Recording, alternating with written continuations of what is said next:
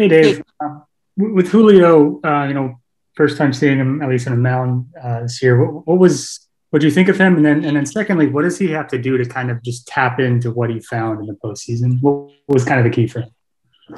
Well, I thought tonight he was fine. Velocity was good. He was just a little bit of arm side miss. Maybe got squeezed a little bit. Could have used the breaking ball a little bit more, but first outing felt good with the fastball. I thought it was good. I mean, ideally, we would have liked to get him back out there for a second inning, but after throwing 20 something pitches, I felt that was good enough for him. next question is from Juan Toribio. Go ahead. Hey, Dave, I know he gave up that home run, but what do you think of Landon Knack? Landon, really good. He got two quick strikeouts. I love the way he attacks hitters, and I like his breaking ball. Yeah, I think he babied that fastball to the catcher and, got behind the count. But outside of that, I just love the way he attacks, and there's a lot of swing and miss in there. So it's good to see him, get his feet wet tonight. And I know you talked about him earlier in the game, before the game, but what about Bobby Miller? Yeah, Bobby, I thought the same thing as far as Landon getting in a big league game.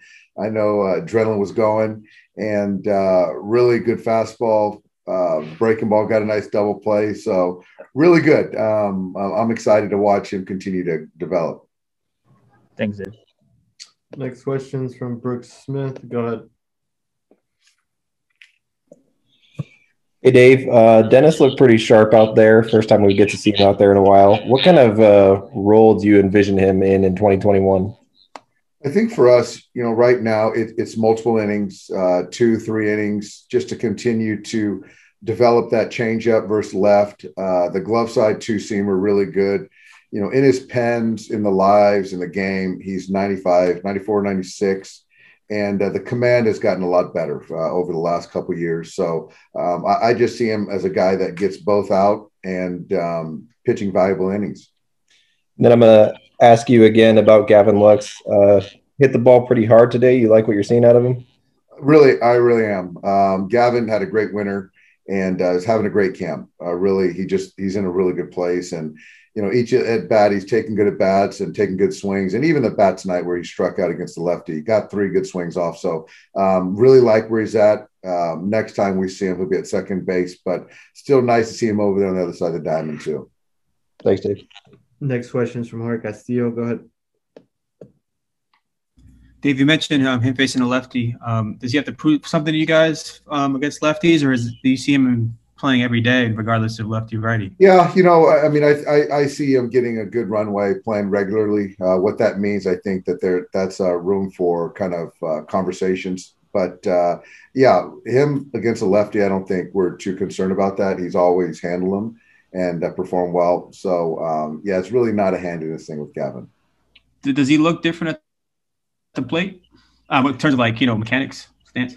Yeah, he just looks more comfortable. I think that last year, again, the start and stop kind of got him a little bit, but right now there's just been so much consistency in his work. He and the hitting guys are just all synced up. There's clarity in his mind. He's just more free and easy this year, whatever that means. But I do think mechanically he's very sound. So I'm just wondering, he's been there the last couple of nights for the game. Seems like the fans, you can kind of hear everything. Do you guys hear the fans kind of bantering, going back and forth, maybe with some players? Yeah, we do. It's kind of you're not used to seeing that the sparse amount of fans in the beginning of the game. Usually that's towards the end. You hear the cackling, the chirping, but you know what any fans we can take right now, we'll take. Thank you. Next question is from Claudia Castro. Go ahead. Hey, Dave. Obviously, Urias worked well with Barnes on that big game in the World Series. Do you feel he works well with Barnes or Smith? Does it make a difference?